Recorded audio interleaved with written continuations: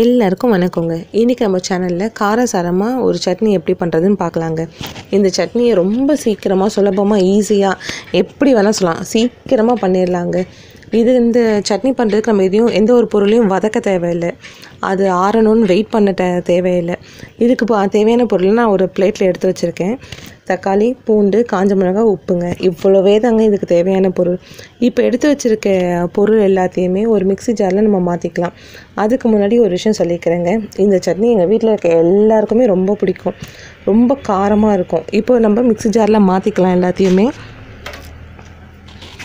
பூண்டு, தேவையான அளவு உப்பு, காஞ்ச மிளகாய் இந்த சட்னி கொஞ்சம் ஜாஸ்தி தான் தேவைப்படும், ஏன்னா காரமாக இருக்கும். தக்காளி, இது எல்லாத்தையும் ஒன்றா சேர்த்து நம்ம இப்போ அரைச்சி எடுத்துக்கலாங்க. இந்த சட்னிக்கு தண்ணி ஆட் பண்ணக்கூடாது.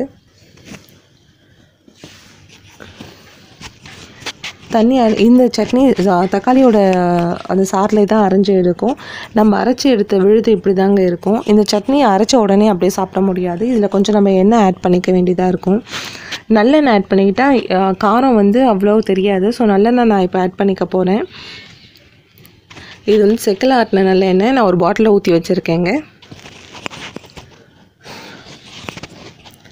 இது நம்ம யூஸ் பண்ணிக்கலாம். இந்த சட்னி நல்லா ஃபைன் பேஸ்ட்டாக அரைச்சா நல்லாயிருக்கும். எனக்கு இந்த மாதிரி குறப்பாக இருந்தால் தான் பிடிக்கும்.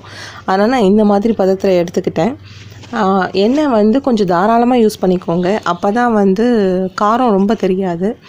இந்த சட்னி கோதுமை தோசைக்கு ரொம்ப நல்லாயிருக்கும், சூப்பராக இருக்கும், நல்ல ஒரு காம்பினேஷன். கோதுமை தோசை பிடிக்காதுன்னு சொல்கிறவங்க கூட நிறைய சாப்பிடுவாங்க, அந்த அளவுக்கு இருக்கும் அதோட காம்பினேஷன். மழை டைமில் நம்ம அரைக்கிற அரிசி மாவு அவ்வளோ புளிக்காதுங்க சீக்கிரத்தில். அந்த மாதிரி டைமில் இட்லிக்கு இந்த சட்னி சூப்பராக இருக்கும். நம்ம சீக்கிரமாகவும் பண்ணிடலாம். எனக்கு கொஞ்சம் எண்ணெய் தேவைப்படுது, நான் இன்னும் கொஞ்சம் எண்ணெய் ஆட் பண்ணிக்கிறேன். இட்லி, கோதுமை தோசைக்கு தான் ரொம்ப சூப்பராக இருக்கும். இட்லி புளிச்சிருச்சுன்னா கூட அவ்வளோ நல்லா இருக்காது. பச்சை மாவு இருக்கும் இல்லையா, அந்த பச்சை வாசனை உள்ள மாவில் இட்லி செஞ்சோன்னா அதுக்கு இந்த சட்னி சூப்பராக இருக்கும். ஓகே ஃப்ரெண்ட்ஸ், இந்த சட்னியை ட்ரை பண்ணி பாருங்கள். சட்டையாகவும் இருக்கும், சுலபமாகவும் இருக்கும். இந்த மிரத்தை ட்ரை பண்ணிட்டு எனக்கு சொல்லுங்கள். தேங்க்யூ ஃபார் வாட்சிங். பாய்.